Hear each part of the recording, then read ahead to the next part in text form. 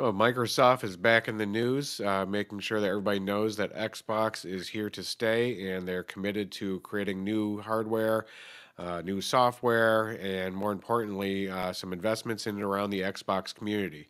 We saw recently that they're going to open up some of their titles to other platforms, PS5, potentially Nintendo Switch, definitely on the PC gaming side, and they're integrating the ability to take a look at statistics and other information across those platforms.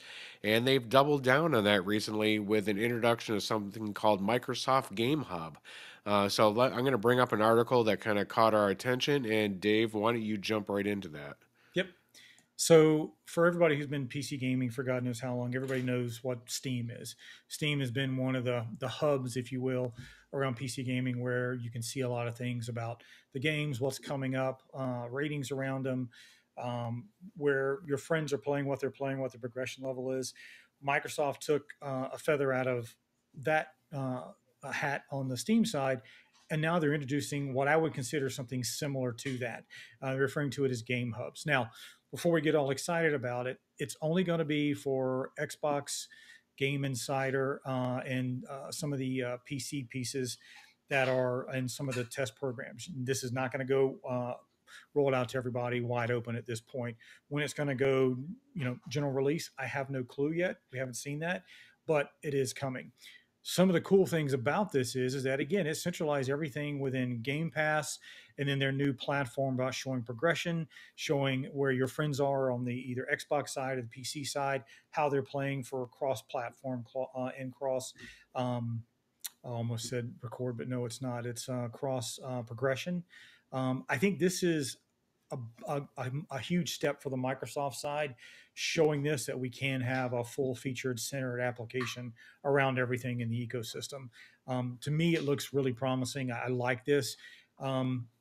Aesthetically wise, I think it looks really good. It looks really Xbox ish, modern. In some ways, I think it looks a little bit better than Steam, but Steam has other features as well. But that's just kind of my hot take on it right now.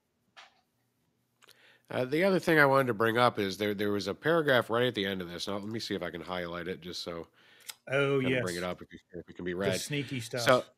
there is a rumor that Microsoft is going to be using their Surface team to create an Xbox handheld. This is interesting only because we just saw that the Nintendo Switch 2 is being pushed out until March 2025. 2025, yeah, March, so end of that quarter at best, right? Yep. And that took a hit in their stock because I think everybody was looking to see that this year. Yep. And there's a couple other Contendos. Lenovo has something out similar. So does Asus ROG. But Microsoft stepping into this, especially with the folks that created Surface. I would love to see a little mini Surface with a kickstand and some Xbox controllers strapped to the side. You could have a pretty interesting little portable gaming device here. So that's neat. It was neat to see that this was at the very bottom, and if you read through this quickly, you probably wouldn't have noticed it. But I'm excited by this, and if I were Microsoft, you get this out before the holiday season of 2024 and beat Nintendo to their own game. Yeah, I think this is huge because they've never had a handheld in that place. They've had ways to stream, but never a handheld. I mean, and this is, they kind of call this out here. It says, with the rise of handheld PC gaming, which it is. I mean, as much as I used to fly, I'd always grab an iPad or something on the plane. No, you'd see switches out. You'd see some of the ROG small. I mean, you see all kind of stuff on planes for gaming. But there's rumors that Microsoft is designing a portable Xbox engineered by the Surface team. I don't know if I like the term portable Xbox. Just call it a portable gaming system. Because remember, way back in the day, Sony had the PSP, which was their little handheld game, which was actually pretty cool. This came directly from Spencer. He said Spencer signaled Microsoft's willingness to improve the Windows experience for handheld gaming PCs, given how Windows isn't designed with native game control and navigation, which is true. But the fact that, to your point, the Surface team may be designing this, I think that's a boon. I think that's actually, if they get a custom piece of hardware and they tune everything the way it should be, I think it could smoke most of the other handheld gamings out there on the PC platform, and it could give the Switch or the Switch 2, whichever you want to prefer, a run for the money. I think it's also good timing too when you see the introduction of some of the iGPUs that have hit the market lately, Yeah. the Intel Arc on the Core Ultra processors, maybe even AMD on. I think we did a video on the 8700G.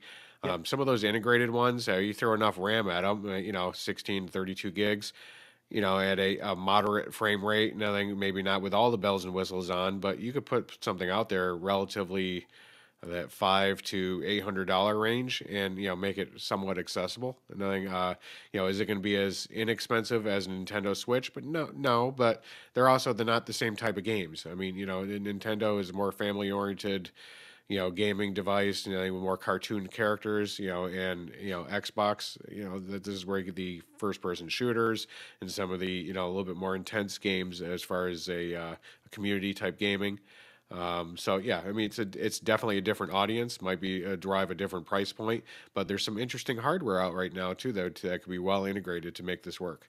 Yeah, and the thing about this is they need to pay attention to it, in my personal opinion, where they talk about the renewed focus on PC gaming. For years, everybody talked about, consoles are going to take over PCs. We've seen that's clearly not the case in any of this, but their focus on this, their understanding, because under the hood, Xbox runs Windows. It's a kiosk version of Windows that runs in there. And I know for all the techies and the nerdies out there, which we are as well, that's a very simplified version of what runs on that. So please, no emails or anything. I mean, I'll just forward them to something you don't like. The cool thing about this is that we know, like the Lenovo Go and some of the ROG handhelds, they're underpowered. You're already seeing YouTube videos about how to upgrade the memory, add potential storage to them. I think if Microsoft takes this, really pays attention, it would be nice to see something in 2024. I just don't think that's going to happen. I think they would probably push this out to 2025 because I remember they're going to be launching the refreshed version of the current hardware on Xbox, which is rumors to be a white version, a white cylinder. But again, if they're calling it a box, why are they making a cylinder? But that's neither here nor there.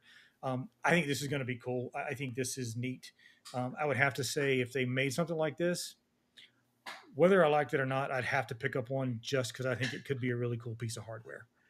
Well, the other thing is I think the timing is interesting because if you time a potential introduction of a handheld or within a quarter of rolling out Game Hub here, Yeah, the tagline to me on something like that is don't fall behind your peers on your favorite game.